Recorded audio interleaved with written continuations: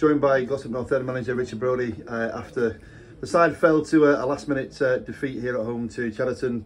Brodie, perfect performance for 95.5 minutes, but once again it's one mental error that's cost us the point. How proud are you and how pleased are you with the performance that we gave for 95.5 minutes there today? I think I'm hurt more than anything. Ian. I hope it just said to them there. I hope it hurts you as much as it does me, that because you play a game to win, and regardless of anything that's gone on before that, I said to them before the game, we've been good in certain games. Fine margins of football that we keep losing by fine margins, and it's another one today. I said cut out individual errors, and we'll be better for it. I think Ellis will hold his hands up and say he's made a rush of blood, but having said that, he's come for every other one, and he's made it. He's come for that one and missed. Just said to Joe, could you have cleared it? And he said Ellis shouted. But I mean, let's be honest. I'm going to be totally honest here, maybe brutally honest. The way they've celebrated that performance shows a lot more about us than it does them, and the difference in the league table. Absolutely, as you say, against a side who will end today in third place after the 3 points that they picked up here. We certainly kind of stood toe to toe with them. Another game where we might have to mention sort of referee decisions. I mean, he said there was nothing in the game until 37 minutes when the referees, again, potentially the only person in the ground who sees that foul as a red card, and issued a red card to Jay on 37 minutes, and we're up against it and we're battling from there. Jay's adamant that he hasn't touched him. That's fine. I believe Jay. I didn't see that. I've just seen Jay slide in. He's gone to win the ball.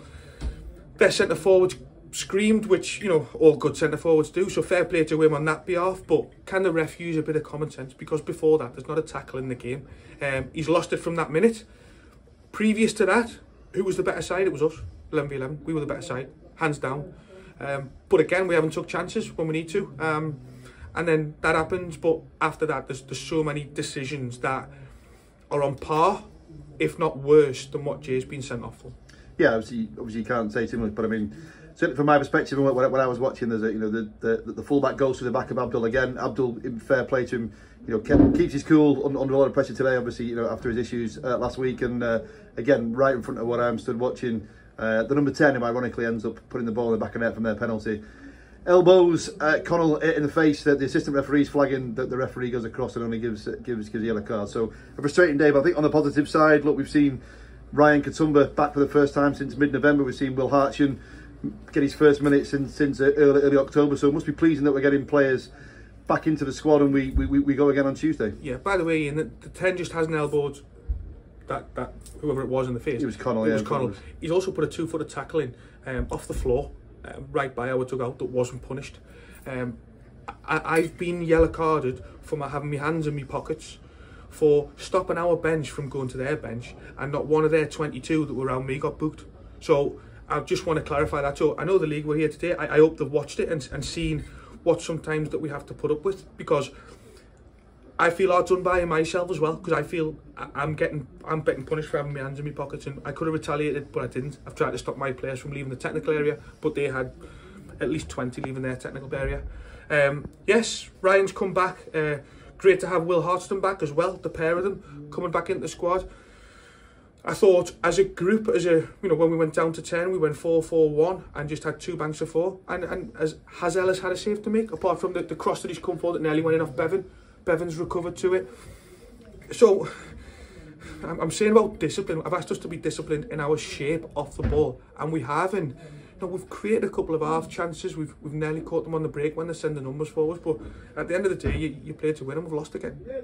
We have. But Padiham in midweek, so Tuesday night here at the Asgard Stadium, we've got Padiham. I think a very different test to what we've kind of faced today, but a test nonetheless, and hopefully a chance for us to turn those fine margins in our favour and hope to get something out of the back of the game. Hopefully. I think I said it last week. If the boys are honest, as they have been, hard-working and committed, which they are, by the way, they are. I don't think many teams would have put a performance in like that when having 10 men for so long and been so resolute. And you can understand if they've had to hit the post, hit the ball. They haven't created an opportunity against us. 96-minute penalty hurts. Would have rather got beat 6, to be honest. if you want to be completely honest. But at some point, our luck has to change. At some point, the decision has to go in our favour. It has to. It can't not, because we're doing everything right apart from winning. So we go again Tuesday. I keep saying it. We'll go again. It's going to be a tough month, and we have got players back. We'll have players back for Tuesday as well. So regroup. Disappointing. Get tonight out of the way and start again tomorrow. Absolutely. But and as you heard, the team got a really good round of applause when they left. The fans were singing Glossop's name. I think that's testament to the effort that the team put in today. They were well set up, well organised, and we move on to Tuesday. Thanks for your time, bros, and we'll speak to you on Tuesday night. Fans are brilliant. Fans, fantastic. They're in the bar there now. You've got your fans coming up to you and saying, but we're happy, but.